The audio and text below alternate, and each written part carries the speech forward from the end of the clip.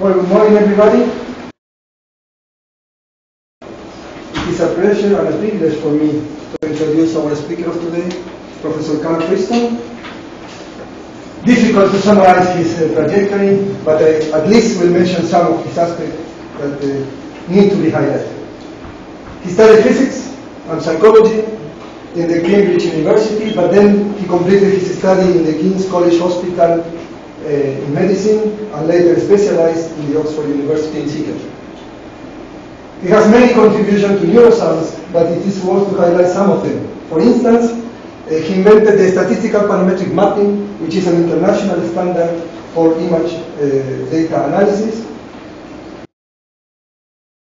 Developed the voxel-based morphometry, a technique that detects differences in neuroanatomy and is used clinically as well as in genetic studies. He invented the dynamic causal modeling, which is used to infer that like the brain. He has mathematical contributions and dynamic expectation maximization, which are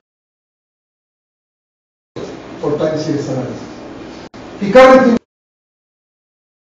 the human brain and the principle that underlie contribution to genetic and neurobiology is about. In 1996, he received the first Young Investigator Award, selected fellow of the Academy of Medical Science in 1999 in recognition of contribution to the biomedical sciences. In the year 2000, he was president of the International Organization of Neural Brain Mapping. In 2003, he received the Minerva Golden Brain Award and was elected fellow of the Royal Society in 2006. He received the Collège de France Medal in 2008. In 2011, he received an honorary doctorate from the University of York and became fellow of the Society of Biology. And also at the University of College in London, but also scientific director of the Wellcome Trust for Center for Neuroimaging. So, Karl, it's a pleasure to have you here, and thank you very much for coming. Well, thank you. Thank you for that lovely introduction. Well, it's a great pleasure to be here. You have a lovely setup. It is a truly impressive organisation you have here. I should start with an apology. I'm going to show some simulations, but I'll be looking at your simulations. I think that my simulations are very childlike. Bear in mind, I only have MATLAB, a very small personal computer, and I can only do these simulations on a Sunday. So please forgive the quality in relation to some of the simulations that you do, self-organisation and generalised synchrony. So what I'm going to do today is work towards simulations of brain-like behaviour in terms of action and perception. And I'm going to set ourselves the challenge of deriving the basic principles of the dynamics that underlie action and perception. So I'm going to start off with a very abstract formulation of what it is to possess life-like dynamics and behaviour, and then work from those basic principles to try and understand those principles in action in the brain itself. So let me just overview for you the talk. We're going to start off with the statistics of life, and I'm going to emphasize two things. The ergodic properties of to study or biological light systems are the focus of much of the work in this institute.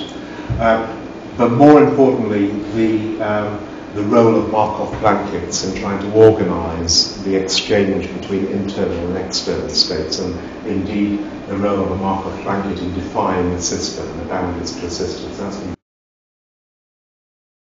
idea that I'm going to bring to the table to try and understand the nature of dynamics. And I'm going to illustrate the role of Markov blankets through these rather primitive simulations of the primordial soup, and then using the underlying principles and behaviours, and we'll translate them into neuronal dynamics and try to understand those principles in terms of the brain as a statistical organ, a machine which generates predictions, makes inferences about the causes of its sensory inputs. And this is, as we will see, this is very much based upon the ideas of Helmholtz and notions of unconscious inference, basically trying to explain what caused sensory impressions by testing hypotheses or models about how the world is working and generating sensations against sensory evidence. And we'll appeal here to graphical models that are embodied by the brain itself and the process of making inferences about the causes of sensations as implemented by a particular form of inference predictive coding, and see what that has to say about the anatomy and physiology of canonical microcircuits in the brain. And having established these sort of basic ideas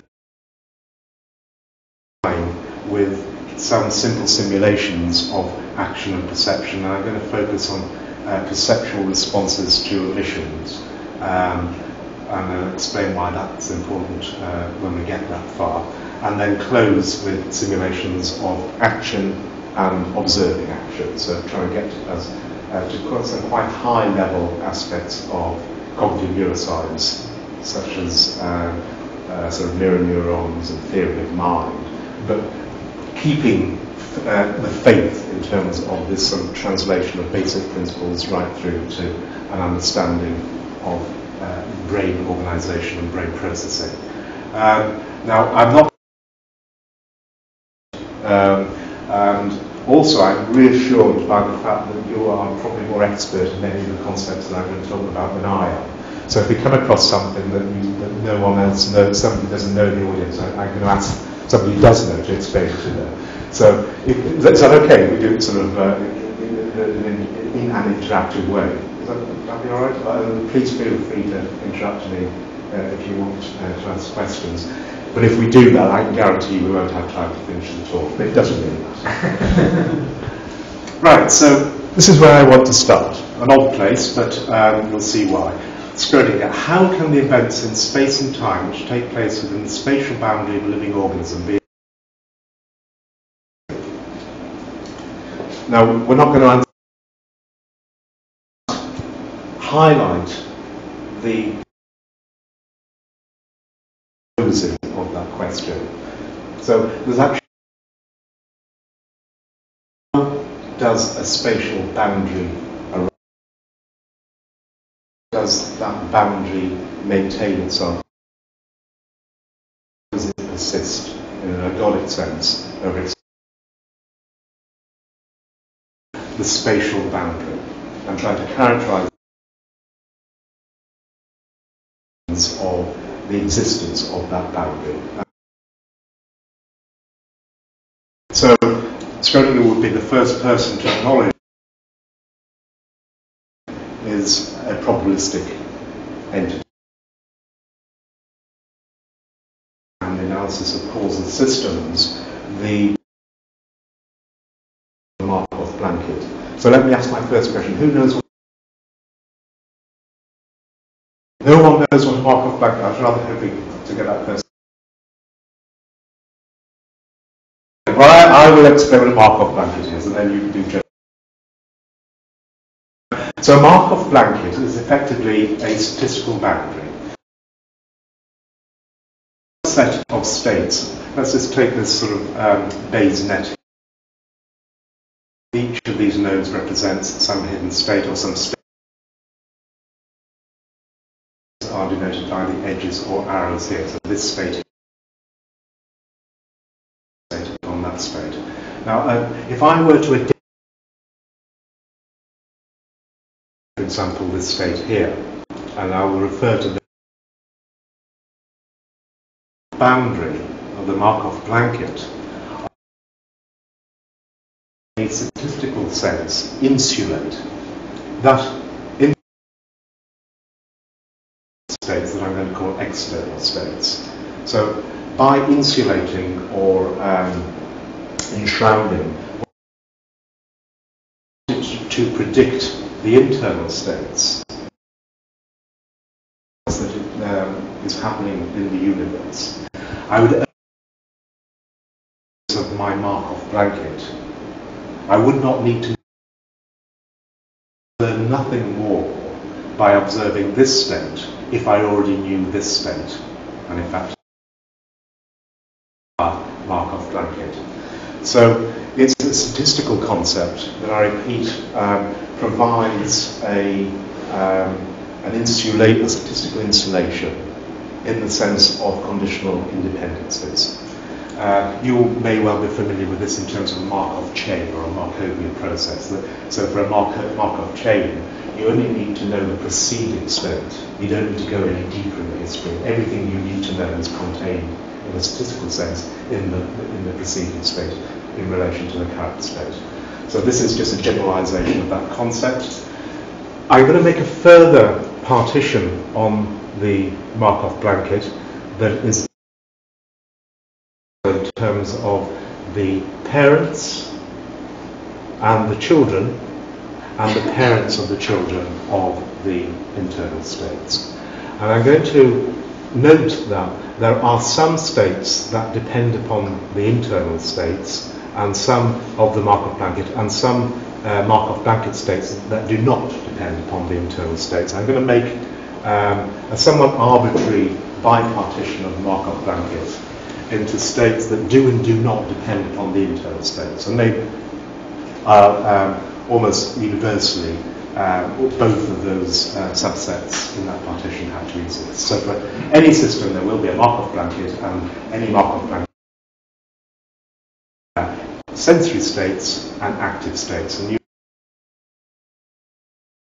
sensory states and active states. I'm going to motivate that by to think about that four-way partition of all states from the point of view of an organism that has some form of boundary. An organism can be a simple organism, say a single cell, right through to the brain. So, for example, in a single cell, I can associate the internal states with all the intracellular components. The active states can be associated with the actin filaments, the infrastructure that gives the cell its motility and supports the sensory states or the surface states that are exposed to the external states of the environment. And if we follow through those edges or those statistical dependencies, you will see that they conform exactly to the construction of the Markov blanket and the partition that I've just described.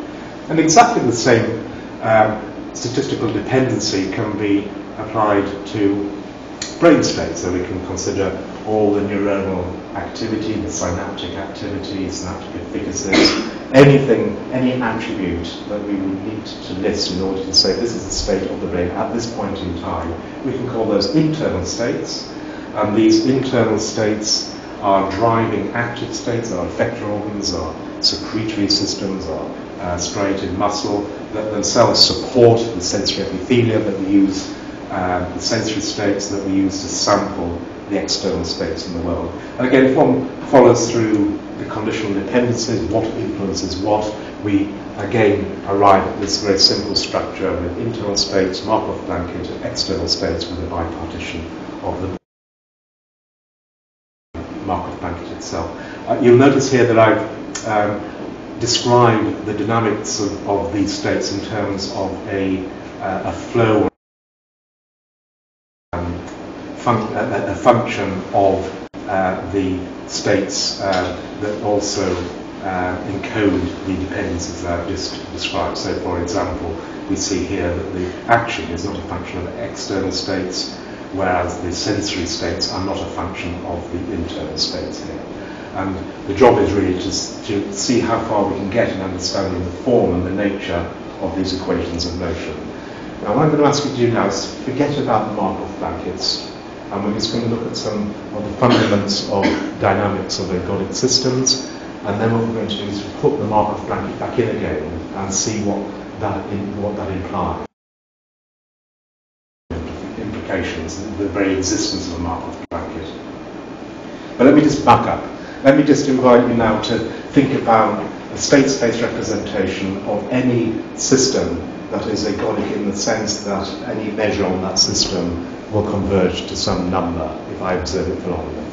And what that means is that there is some attracting set of states that contain the trajectory of or path through state space, say 2 states here, and the system just evolves by tracing out a path or trajectory in the state space here. And I can associate, if I observe it for long enough, under the ergodic assumption, the density of those paths with the ergodic density that would normally be described by the Fokker-Planck. So, is everybody familiar with the Fokker-Planck equation? Who knows about the Fokker-Planck equation? Good, right. So, who doesn't know about the Fokker-Planck equation? Right. So, can you describe to what's the Fokker-Planck equation? Well, who knows about the Fokker-Planck equation? of a differential equation. So here's the differential equation, here's the stochastic bit, the random fluctuations omega here, and this exactly is a description of how that density, so if we imagine the density of this, these trajectories through state space here encoding a probability density over the states, then we can write down the Fokker-Planck equation, which just describes the rate of change of that probability density as a function of the deterministic in that trajectory and the amplitude of the random fluctuations omega here, which I'm denoting by gamma. So, for those of you who don't know about it, it's not terribly important. It's just sufficient to know that we can write down not how the state or the system evolves, but how the probability distribution of the system will evolve over time. And notice we've converted a stochastic differential equation into an ordinary or deterministic differential equation, because we're now talking about the probabilistic evolution, this like ensemble of particles that are flowing around in the state space here. Now, the behaviour of the system that is conserved over time, then we are assuming that it has this attracting state form, it has a random global attractor that is equipped with this ergodic density that is the solution to the Fokker-Planck equation. So when this is 0, then the probability distribution describes the behaviour of the system on average. So written down in this form here, constraints on or express the flow of the system in terms of the ergodic density itself, the gradients of the ergodic density. And it's this equation which is quite important. So I just want to sort of unpack this equation here. I'm using or appealing here to Helmholtz's decomposition just to say that we can, once the system has settled down to its attracting set, then the solution to the Fokker-Planck equation means that we can always express the flow on this manifold here in terms of 2 components. One component is a hill climbing component, and it's a hill climbing component that ascends the log of the probability. If the system is always trying to flow towards regimes of higher occupancy, get back to where it thinks it should normally, states that it would normally occupy on average. And then the other component is a solenoidal component that's orthogonal to or at right angles to. This hill was the probability density or the ergodic density. One component's trying to flow uphill, the base of the hill, without actually affecting the probability itself. It's like a circular flow, or a circuitous flow, and solenoid flow. So that must be true. That must be true for any system that has attained an attracting set and is embodied. If that's the case, if this set of states X can be partitioned into a Markov blanket, and so this is the important thing. What I'm going to do now is take this very general expression for flow and decompose it in terms of the Markov blanket and see what happens. And what happens is quite remarkable. What I've done the internal states and the active states in the form of that generalized, if you like, circuitous gradient descent, climbing like dynamic. But because these two things can't see the external states, they do not appear in the left-hand side. And yet this equation still holds true, it still has to hold. What this means is that the motion of the internal states and the active will appear to have averaged out external states. They will appear to behave as if they knew external states.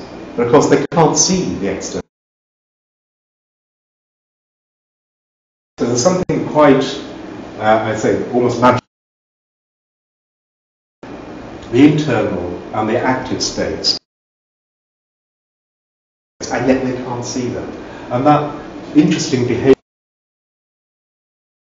many people and different rhetoric and different concepts behind it.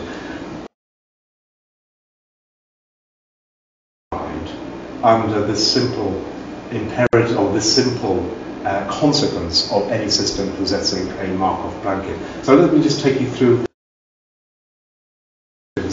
on this circular equation of motion here. This quantity here, probability of particular upon any sort of system, say for example, if we consider this as occupied, so when the probability of me occupying the state is high, that's valuable for me because I like to occupy that state. I like to be in that state. Then what we're saying is that our internal states and our action are always trying to increase value. So operationally, I'm just saying the valuable states are the states that me, the sort of I'll be warm, happy, fed, and I will aspire to, through my reorganization of the internal states and my action, always increase that through this necessary hill climbing. One can develop that perspective and understand a lot of reinforcement, and even in the context of economics and behavioral economics, in terms of behaving, choosing, acting. Now, that quantity here, value, the log probability, if I just put a minus sign on it, it becomes self-information from the point of view of information theory. I'm going to call it, that's also refers to it as surprise, and incidentally upon, or an approximation to surprise. So it's a self-information. So surprise about a violation or finding myself in a state that I do not normally occupy. So what we're saying here is to minimize their surprise, and then one can unpack that statement or that imperative using information theory, and what arrives at a whole series of principles of maximum efficiency, the INFOMAX or maximum mutual information principle, the principle of minimum redundancy, proposed by Horace Barlow, in the compelling, very compact descriptions, basically, of this dynamic here, when formulated not in terms of value, but in terms of surprise or self-information.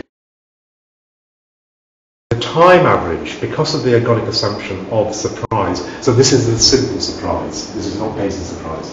Yeah. The time average of the surprise is just the entropy, the Shannon entropy, and the relative entropy then will become a Bayesian surprise. So what we're also saying in time, implicitly, over time, we're also trying to minimize the time average, or we're trying to suppress the Shannon entropy. And of course, that's the holy grail of much of cybernetics, synergetics, self-organisation, and homeostasis. In fact, it's nothing more than homeostasis. It's just we're trying to minimize the dispersion of our sensory states, trying to keep our states within bounds that necessarily puts a limit on the natural tendency for these random fluctuations to disperse our space. Is a principled explanation for what a lot of self-organisation tries to explain explicitly in terms of this notion of a homeostat. The whole purpose,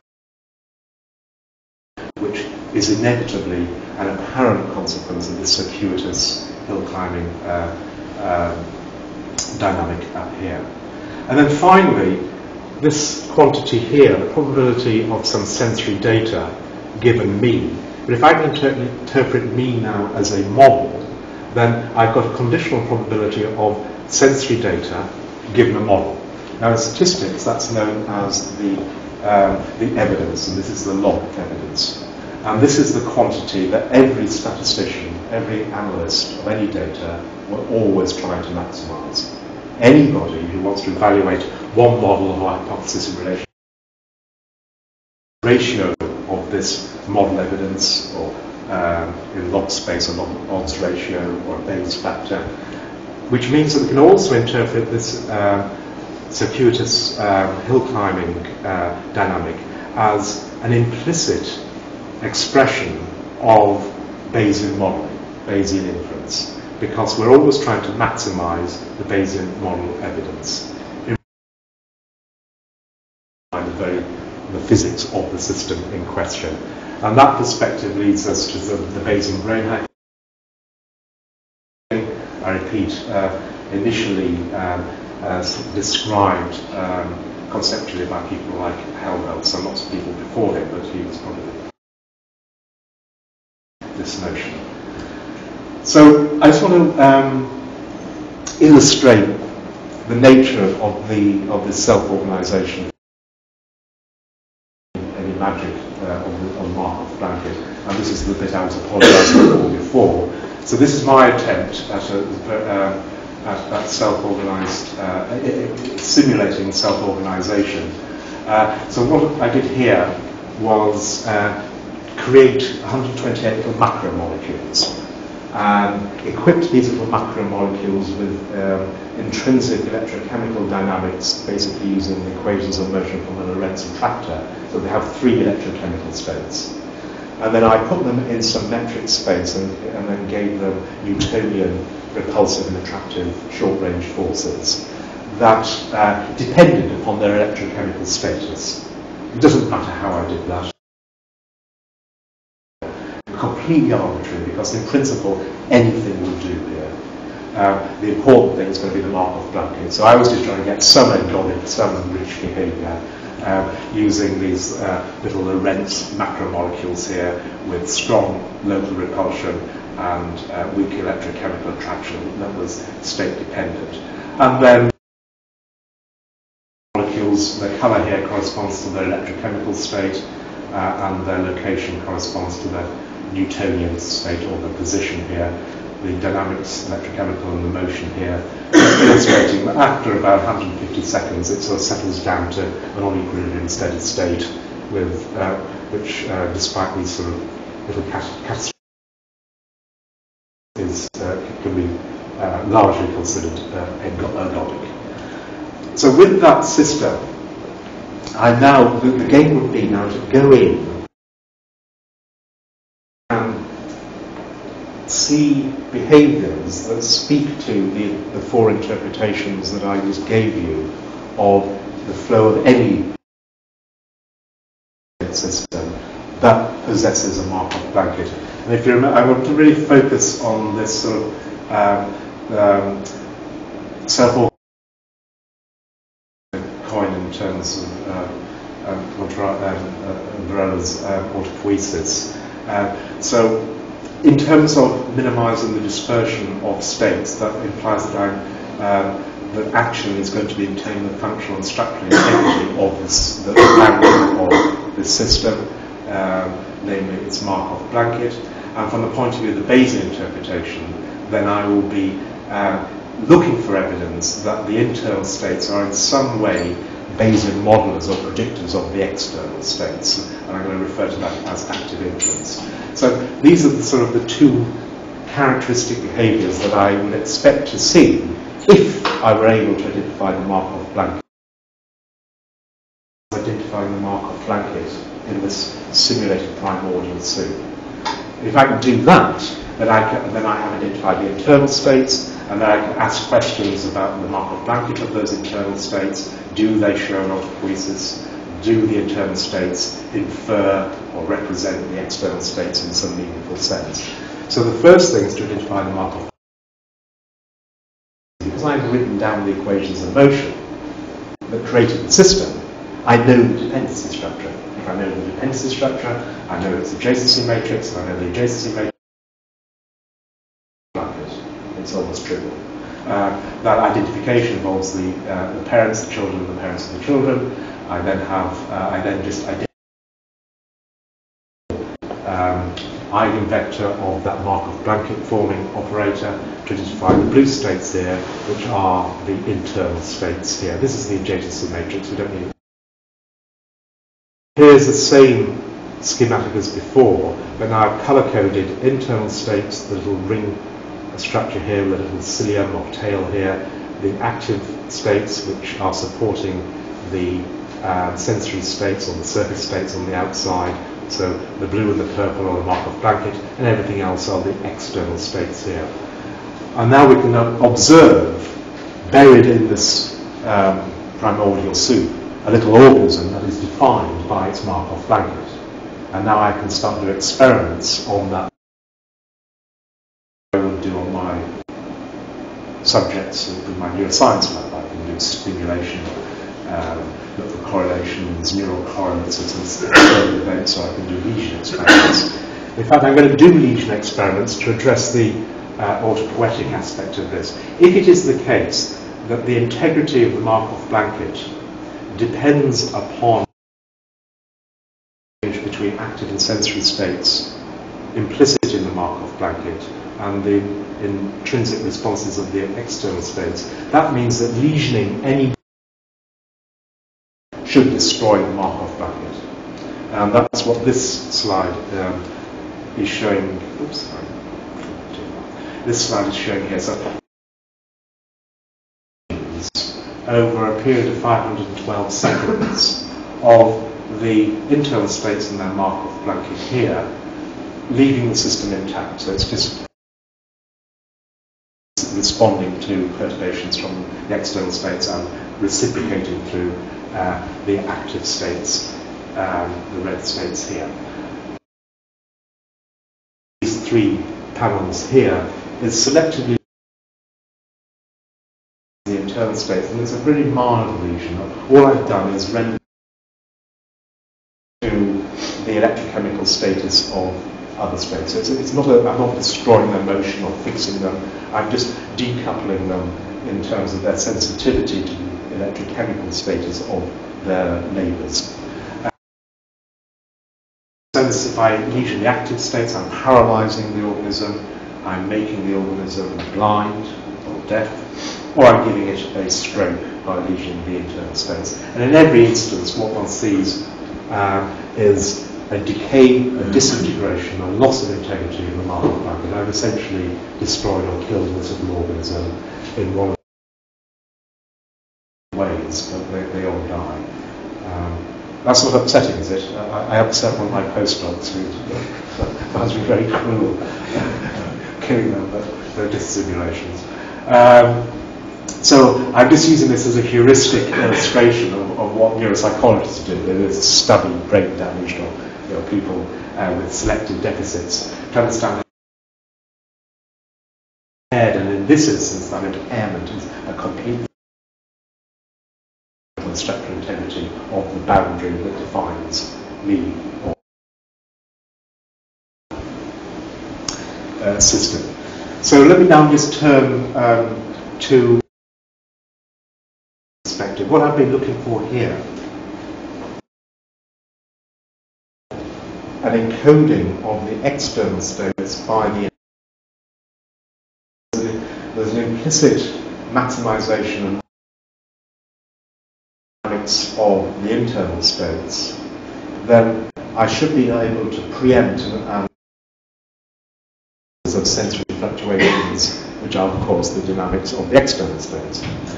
So that means that I should be able to predict the motion, the physical Euclidean motion of some external states, knowing the electrochemical status of the internal states. So what I've done here is just use a very simple linear regression with some temporal embedding or lagging, just to take a linear mixture from the past that will predict or could predict the movement of external states, events causing sensory impressions. And the degree of predictability is colour-coded by the intensity of these cyan external states here. And interestingly, the ones that can be predicted best are those that lie on the periphery, furthest away from the organism. And in fact, the explanation is quite true. It's just the external states on the edge of the little blob of soup can move more, so there's more to predict. That's the explanation for this. The one that can be predicted most easily is this one here. I've just taken a segment just to show you the accuracy of this prediction. So there are solid and dotted lines here. The solid line is the prediction of the movement. This macromolecule here, based on the prediction, is this based upon the electrochemical state of these here. And you can see a good predictability or an accurate predictability is the fact that the transient that predicts movement, some sort of jump in this exceeds and outlives the event itself. So there's an open question here whether really these internal states are predicting the external states or the external states are predicting the internal states. There's actually a circularity here which this particular portrayal of active inference is not resolved. But I want to actually not just acknowledge but almost celebrate that and just notice that all that's been done here is to exploit one perspective on generalized synchrony between the internal and the external states because they are reciprocally coupled. So generalized synchrony, who knows what generalized synchrony is? Yeah, I know. All right, silly question. Who doesn't know what generalized synchrony is? Well, that's all. From the point of view, then, of generalized synchronization, what we can assume is, so outside this cartoon here being one of the original drawings with the coupled pendulum clocks here suspended from a common beam. From the statistics, what we can say is that the internal states are one or another clock or clocks, and the Markov blanket is the common substrate that couples them in a loose sense or in a precarious sense. Here, the beam that suspends both of the clocks that eventually come to swing in synchrony. This sort of generalized synchrony perspective states are trying to infer the external states because of this exact symmetry. The converse is also true, which means as fast as you're trying to infer your world, you have to beware because the world is making inferences about you. It's watching you at the same time, which is an interesting observation in the context of embodied cognition and situated cognition. So that's the sort of the the theoretical part, the abstract bit, what we've said is the existence of a Markov blanket necessarily implies a partition of states into internal states, a Markov blanket, namely sensory and active states, and external, or states that are hidden from the internal states because they can only be seen through the Markov blanket. And because active states change but are not changed by external states, they minimise the entropy of internal states in the Markov blanket, and this means an action will appear to maintain the structural and functional integrity of the Markov blanket, namely autopoiesis. At the same time, internal states will appear to infer the hidden causes of sensory states by maximising Bayesian model evidence and influence those causes through action. I'm going to refer to that as active inference. So these are just necessary consequences of anything that exists in the sense that we have been talking about. So let's just look at the implications of that for an understanding of how the brain functions and generalised synchrony between neuronal dynamics and the external world that are coupled through the sensorium, which will play the role of a Markov blanket. May I ask you a question? Sure. Because you put an algebraic equation to describe the system, then you go to the Fokker plan representation, look at the steady-state solution of that one to define some quantities that are of interest for you. Yeah. But then you went into some simulation of the dynamical system, and I don't see the link between the latest result with respect to the definition you made for the surprise or these other the free energy, these other quantities. Well, it's when I did the numerical simulations, I waited until it had attained non-equilibrium and steady state. So at that point, any particularization over time will conform to the average behavior described by the Fokker-Planck equation. So what I'm saying is that on average, the behaviors that I've illustrated are entirely consistent with the ensemble average behavior by virtue of the fact that I integrated into a non-equilibrium steady state. So, and that's where the ergodic bit kicks in. This is sort of a weak ergodic assumption. I'm just assuming that these quantities exist, or they are measures that will converge with observations over time. So it's really casting the problem in terms of trying to understand the behaviour of systems that have attained non-equilibrium steady state, that have converged to a random dynamical attractor. That is itself a stochastic process. And I can do that in terms of the ensemble average or the average over multiple points in time. So the behaviours I've shown were realisations that must be true if I were able to show those averaged over an infinite number of observations. So it's really the ergodic at non-equilibrium steady state behaviour that I'm trying to get at. Is it something for the prediction you can do on the external state is best for the furthest away? Yeah. It is now for this system where you have basically a bounded external state, so you have less neighbors for the furthest external state, or is it just given by the distance? No, it's the form. It's just an artifact of the particular simulation set. So what do you for an unbounded system? What? For yes. What prediction? Well, I think you'd have to do it. Again, looking at the posters around this building, you would find. So, but that's the deep question. What aspects of external space in the environment in which we are immersed? Because you infer the interchanging between internal and external state, but this is a bounded system. So if you have a system where the size of the external state is infinite compared to the internal state, does this still hold? Yeah. Well, yes, in the sense that you can imagine sort of generalized synchrony being mediated by sort of waves and solitons in a sort of in a system that has, say, periodic boundary conditions. And, I think that clearly what would be predictable will depend upon the particular system in question.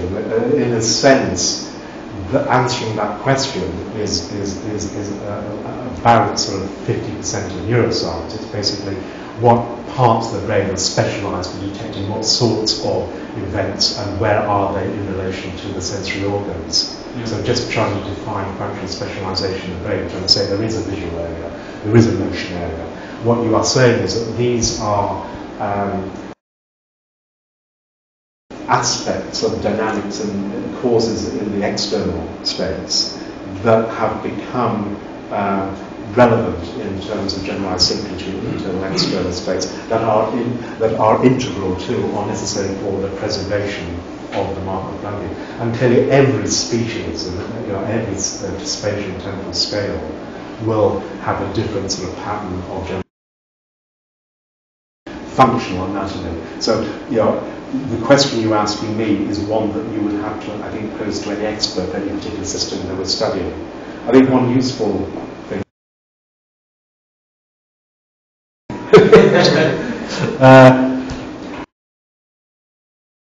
about is that, of course, there are a multitude of Markov blankets. So I've just shown you the principal Markov shrouds the principal eigenvector of that Markov blanket generating matrix.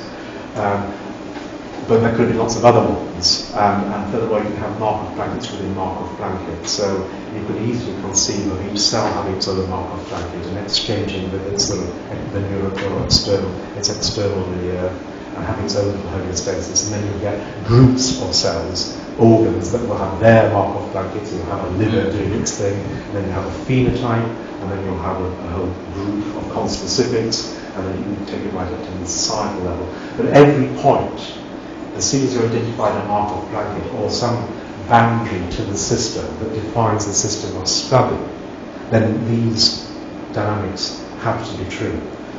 Then it, I think, becomes again of understanding the particular, the particular anatomy of this truth for the system in question. But you could always, in principle, apply the sort of autopoietic or the active inference perspective to any system. So it is the case that, at the societal level, you should be able to identify a Markov blanket around some conspecifics in that image, and they should implicitly be, in their behaviour, representing stuff on the outside, or perturbations that are mediated by interactions through their sensory or surface space from the outside. And if they didn't, they would fail to have the integrity. They wouldn't be in generalised synchrony and harmony with the universe beyond. That could be unbounded.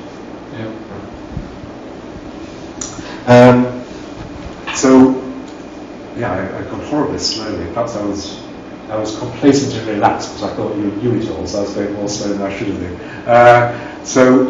What I want to do now is just tell exactly the same story, but from the point of view of a neuroscientist, and emphasising the active inference side of things. So, although I know the story should be true from the point of view of dynamical systems, and if I pretend I didn't know that, what would it look like if I was a neuroscientist? Because what it would look like is that the brain is, I repeat, an organ of inference, an inference engine, a statistical engine that's trying to maximise the evidence of its models of the world. And that's most clearly articulated by Helmholtz here, in that objects are always imagined as being present in the field of vision as would have to be there in order to produce the same impression on the nervous system. So what he's saying is that you perceive by having an explanation for the particular pattern of sensory states you encounter. And that explanation is a hypothesis that is based upon a forward model, a generative model, of what that cause in the external states, in the environment, would have to be in order to produce the same sensory data. So you're solving the inverse problem by actually putting a forward model inside your head and then using the sensory data to do the inverse problem. And that's very similar to notions of Richard Gregory that perception is hypothesis testing, and you can extend that to say that active vision is actually experiments where you apply the data to do the hypothesis testing. These ideas have been formalised in machine learning, particularly by people like Geoffrey Hinton, borrowing on variational techniques, variation free energy, originally devised by Richard Feynman in quantum physics, and cast in terms of probability theory, and using Thomas Bayes' glycolic stand-in for probability theory here. And in particular, well, let me just refer now to this nice phrase, produce the same impression on the nervous system. I think that's nice because it gives you, it resonates nicely with the notion that Markov blanket is the sort of blanket or veil that enshrouds me and separates me from the things causing those sensory impressions that are projected onto the blanket or the veil. So my job is to guess what caused these sensory impressions or these shadows here. That's what I am compelled to do if I am to exist and if I am to maintain or my Markov blanket persists over time. So that's very, very close, of course, to Plato's idea. So I said that Helmholtz was amongst the first to articulate that Plato had this idea. So do you all know Plato's cave? Well-educated Mediterranean classical scholars. So ironically, I'm running so late, you know everything. Normally I have to explain all these things. So the point being, of course, we've ended up with exactly the same notion that the proletariat, the populace, only really perceive the shadows of the actors actually in the real world, the external states themselves. They only perceive the shadows, not the reality. In exactly the same way that all we have available to us are sensory shadows or impressions that we receive through our sensory states. I want to focus on predictive coding as a particular formulation of this gradient descent, because I think, at least as a heuristic or a metaphor, it's got a lot to say about how we can understand message passing in the brain itself. So what I've done here is just write down the average flow or motion of internal states in terms of our hill climbing, simplifying it by eliminating the active and internal states here. I can actually rewrite this circuitous gradient descent here in terms of the divergence-free or solenoidal and hill climbing part proper as a function of an auxiliary variable called prediction error. So these are the same equations, I've just written them down in a different way, and I'll explain in a moment what prediction error is. I just wanted to say before that many of you, by virtue of the way that I have labelled these two components in terms of a prediction and an update, will recognise this as the form of a Kalman filter. Does anybody recognise that? Does everybody not know what a Kalman filter is? Sorry. Who doesn't know what a Kalman filter is? Who does know what a Kalman filter is? Now that's illogical, isn't it? There are two people that have it and they don't know. Does anybody want to explain what a Kalman filter is? Bayesian filter generally? No? It's effectively what you're doing if you put your stuff in prediction mode. So it's just a way of online simulation of data where the objective is to estimate the hidden states of a process generating data, observables. You know the form of the dynamics either in terms of the differential equation or a sort of discrete update, holistic update really. And you know the mapping from the sensory hidden states to the data.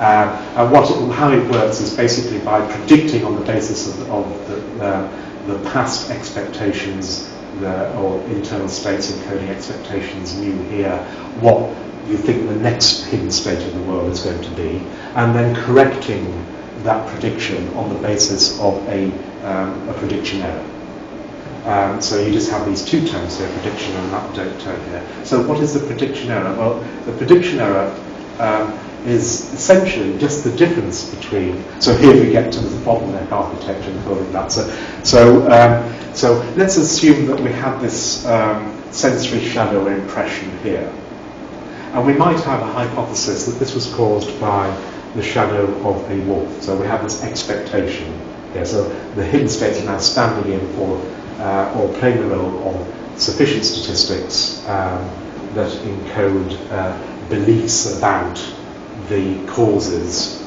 because they're inferring the external states. Here, for example, there's a wolf out there causing this particular sensory impression. So given my expectation there's a wolf and expectations about illumination and the like, I would create this prediction of my sensory input. and I would compare it with the actual sensory input to create a prediction error, which is just the sensory input, minus my prediction of, or the generation of that sensory input based upon my expectation of the causes of those, and that would be the prediction error. And all I have to do, in order to maximise my model evidence, is to minimise my prediction error. So this is a recasting the problem. So the surprise is just the sum squared of the precision-weighted prediction error, which is why it's so important to estimate precision, because you can't do inference unless you estimate precision as well. But that was a sort of side story. Notice that it doesn't matter ever whether this expectation is actually true or not, as long as for your entire life you can minimise prediction error. You're doing good enough. You are a Bayesian modeler, you're a Bayesian engine, you will preserve your Markov blanket. So the actual cause of that sensory impression does not have to be a wolf. You would never know that. This predictive coding is just a device, and the predictive coding is just a particular formulation of this more fundamental dynamic. But it's a useful one, both heuristically and in terms of possibly understanding message passing in the brain. And what we've done is just reduce the imperative, not to some circuitous hill climbing expressed in terms of solutions to the Fokker-Planck, but in terms of the simple job of minimising prediction error. And we can understand that in terms of action and perception very simply. So here's the prediction error that's caused by comparing sensations with top-down predictions of those sensations. And our job, or it will appear as if our job is to minimise that prediction error. And we can do that in one of two ways. We can either change our internal brain states to make the prediction better or closer to the actual sensations, and we can call that changing of the internal states of perception, or we can actually resample the sensations to make them more like what we predicted, and we can call that action. And that's a complete, in principle, and sufficient account of action. It's simply moving to resample sensory input to make it more like what you expected. So if you have predictions that you are a happy, fulfilled phenotype, and you move to sample data that confirms you are a happy functional phenotype, then you will be a happy and functional phenotype, and you will endure indefinitely. So this perspective on action and perception, if you like, absorbs all those other reinforcement learning, optimal motor control, information theoretic, self-organisation, homeostatic perspectives. It can all be reduced to this simple scheme of minimising prediction error. And how might that work in the brain? Well, I referred before to the sort of the generation of predictions of sensory inputs as part of the formation of these auxiliary variables, the prediction errors. And that, of course, speaks to the notion of a model that would generate those predictions. So this is the model that the Bayesian evidence applies to. And of course, it should recapitulate the actual causal structure in the external world. It doesn't have to, but it will be more guaranteed to work as it did. And clearly that causal structure is hierarchical. It has to be for its separation of temporal scales through all sorts of principles, central manifold theorem or Slavian principle from synergetics. So we have this notion here that the brain has a model where it thinks that the sensory inputs at the bottom are caused by slow fluctuations in hidden causes at the top that are subject to random fluctuations, that excite dynamics and flows amongst hidden states, that themselves act as now causes or control variables for faster fluctuations. So you get this hierarchical composition of dynamical systems that right at the end, in very high dimension, generate the sensory impressions that we have to now basically minimise the prediction error for, or because we're taking this Bayesian modelling perspective, invert to get back to the causes. So this is the generative model, the forward model, generating consequences, sensory consequences from their causes, and now we're going to want to look at the brain as inverting, going back from the sensory consequences to infer the causes. So we want to invert this model. Here's a sort of more heuristic version of that notion. If I said to you, build me a generative model of the sort that you would see in computer graphics or a modern film that relies heavily on CGI. And I said to you, well, just build me a little model that generates realistic metatropic samples of scanning an object.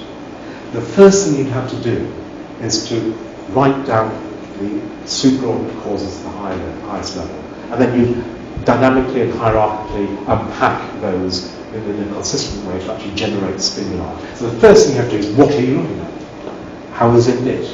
Where are you looking at it? Where are you sampling it? And you have to mix those in a very non-linear way to have a dynamic sort of trajectory or sampling of this space here. And then you would have to understand the nature of photoreceptors, or limited sampling for the representations, and eventually you would generate a prediction of sensory input here, from the eyes to the nose as we move around here. The point being that this process is hierarchical, it requires very non-linear, and it is in the game of generating very low-level representations that you would not immediately recognize as being this space.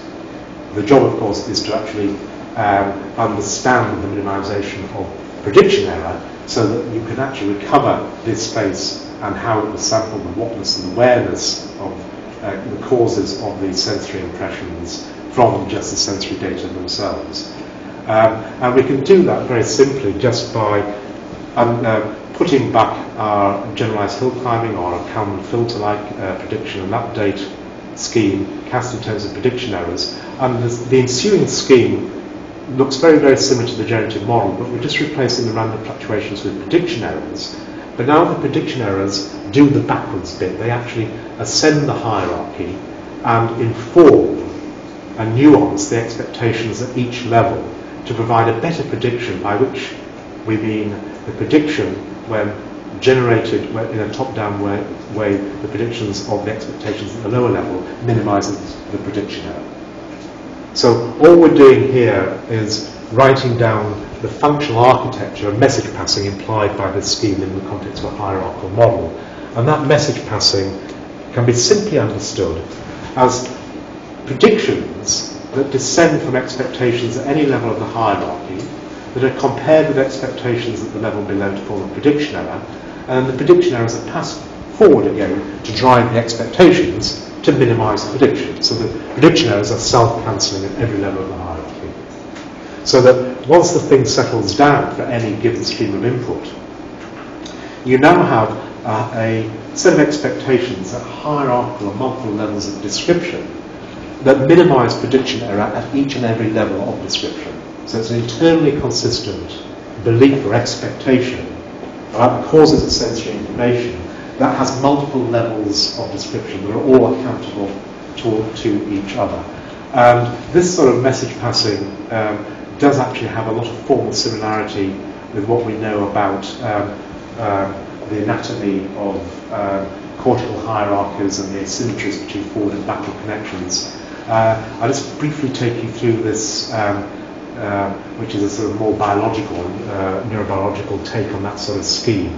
So let's, for example, consider the sorts of sensory information we would have from the eye. We could have retinotopic visual information from the retina being passed forward to the lateral geniculate, top-down predictions from the visual cortex to form a prediction error. The prediction errors are sent back up to the visual cortex to make the expectations better, to minimise the prediction error. But these expectations are themselves being predicted by top-down higher constructs or expectations to form a prediction error, and those prediction errors are sent back to revise the expectations at high level, and so on to any hierarchical depth that you wanted to consider.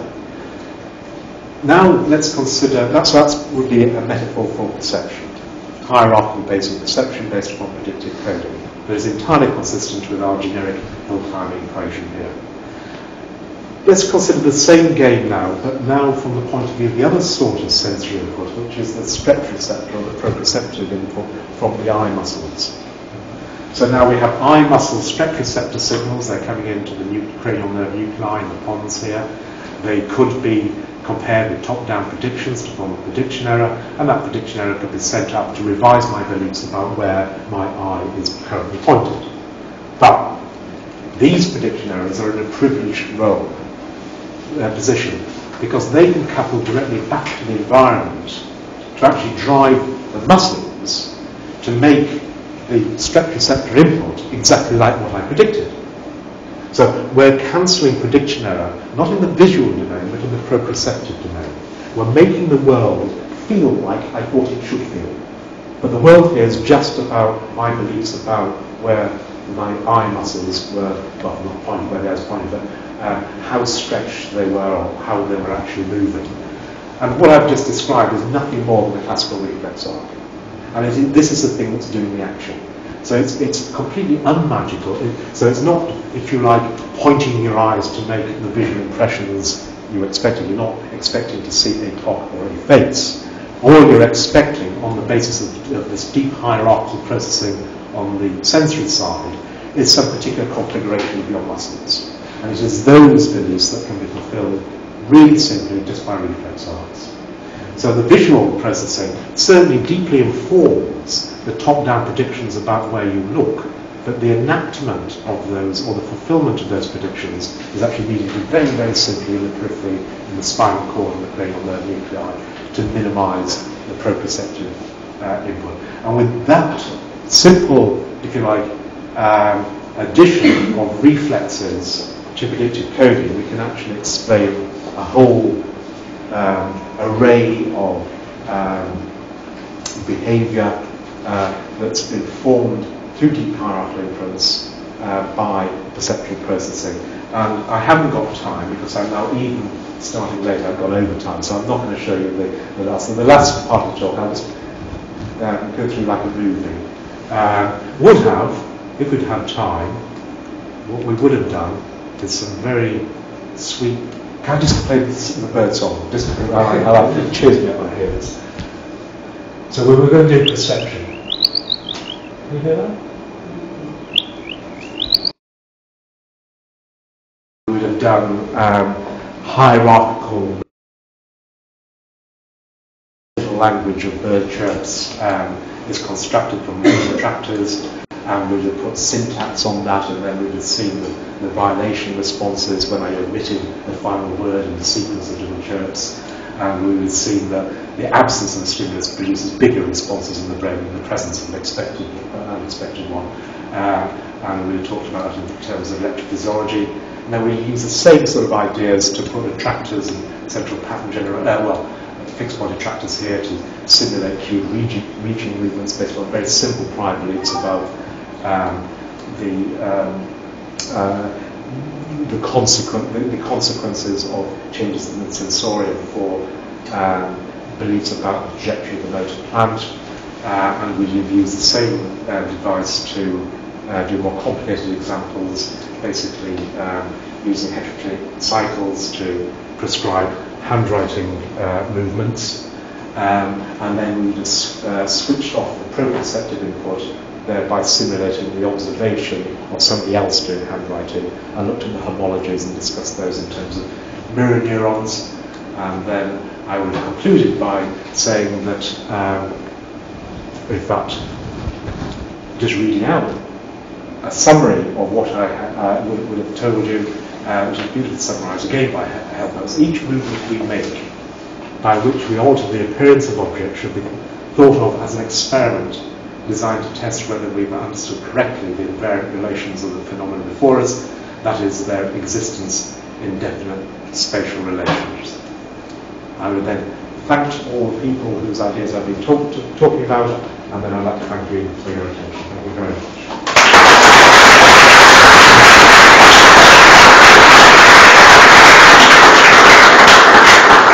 Thank you very much. Questions or comments? I will start with. It looks that your theory is much more general than the one you apply to the brain, because you always refer to sensory input, you describe the brain and so on, but the theory is very general. Could you, for instance, apply just to a cell, to the volume of a cell, not referring to the brain itself? Yeah. So a colleague of mine, Stefan Kiewel, who's jointly in IFISC and Jena, has applied the sort of free energy version. I haven't really mentioned free energy. Free energy is in the same way that sort of simple surprise becomes the objective function that is Bayesian model evidence, and thereby minimising or maximising Bayesian model evidence or minimising surprisal becomes exact Bayesian inference. There's a whole parallel, in fact probably more important in terms of physically instantiated systems, of approximate Bayesian inference where the objective function, the surprise or the model evidence is replaced by a free energy bound on the model evidence or surprise, and that's what you minimise. So he has applied the principle of minimising variational free energy to a single cell, and in particular dendrites. So here the sensory states become the postsynaptic receptors, and the external states become the sequences of neuronal impulses that particular dendrite will sense, and the action becomes the expression or regression of various synapses. And then he basically, actually through optimizing precision and then removing synapses that see very imprecise input, he basically optimizes free energy for that dendrite so that it comes to recognize particular sequences and shows how that relates to equivalent results. I think Michael House's group in UCL, empirical results. So it certainly should and could be taken down to the single cell, but even from his point of view, compartments within a single cell, and you should be able to see exactly the same things going on. What other people in the social neurosciences are more, what some of your colleagues are interested in, exactly the same arguments. I sort of hinted at that. You can apply this to social exchange, so game theory, evolution, culture. If you can identify the Markov boundary of a conspecifics or a phenotype, then in principle exactly the same principle should apply. So that, to my knowledge, hasn't been done, but in principle there's no reason why it couldn't or shouldn't be done. You have a question? Well, the way you interpret perception as coupled with action and all other internal and external states reminds me of the old ideas of a friend of mine, Friston, who was then speaking of the perception-action cycle. And not many people in the psychology field could understand very well why those two things should be coupled all along the hierarchy in the brain. But I mean, now you describe that this coupling is even down to the reflexes, and up to the, I assume, up to the whole hierarchy. Absolutely. I mean, by virtue of the fact your sensory organs and your effector organs are right down below level, everything above is necessarily both action and perception. It cannot be any other way. So that's interesting. I think Joachim Fuster and Simon Haken. Do you know Simon Haken is an expert in, again, canon filtering in Canada. So he's a mathematician. And they've actually co-edited a special issue of IEEE called Cognitive Dynamics. So I know that because I had to review their paper very, very fast. There is, I think, a sort of interface community out there who appreciate Fuster's perspective and formalise it, and are also embracing this sort of Bayesian filter, Kalman filter perspective on sort of controlled theoretic problems.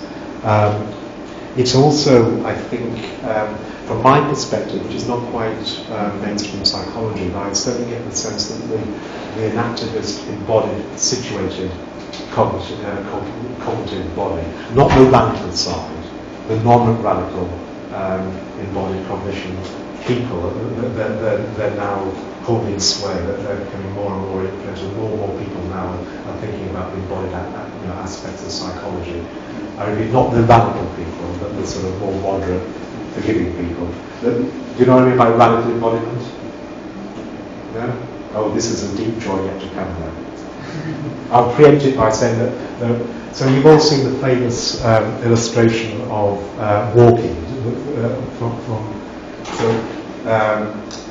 you can devise artifacts that will just basically roll downhill, but not as if they're walking, just by using the physical inertia of their parts. A little bit like Victorian toys that would wobble downhill in an animal-like fashion, yeah? So is it Rodney Brooks? Anyway, people in robotics have taken this to the extreme. They've developed robots that can do very realistic walking, as long as they're walking down the hill, with absolutely no control, no computer whatsoever. It's just the biomechanics and the way that they're built. And they are saying that this is a paradigm example of embodied cognition. There is no cognition. So this is a radical, but there are no representations. It's just what it is. This particular system is so tuned and in harmony with its Eureka niche that it does its generalized synchrony for free. You don't need to worry about any of this. So that would be the radical side, which is not taken terribly seriously by the majority of cognitive neuroscience, but it is one extreme view of the road towards coming back to the action perception cycle. And of course that goes right back to Ivy motor theory. So right back to sort of the 19th century. So I'm with Fuster on this one. Absolutely. Any other question or comment? If not, thanks again.